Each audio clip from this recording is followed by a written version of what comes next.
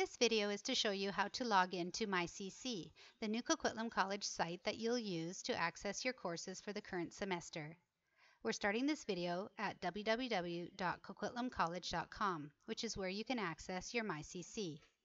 The two ways to access myCC are either from the link at the Coquitlam College main page or by typing mycc.coquitlamcollege.com in the address bar at the top of the page. Remember, your username is your new CC email address, and your password is the same as your CC email password. Save your password if you're working from a personal computer.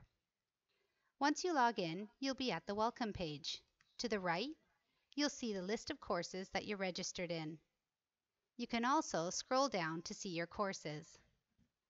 To access your courses, click on any of the course names, which will take you to the page where your teacher will upload course information or materials for each week of the semester.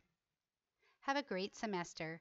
Hope it turns out as easy as it was to access your myCC today.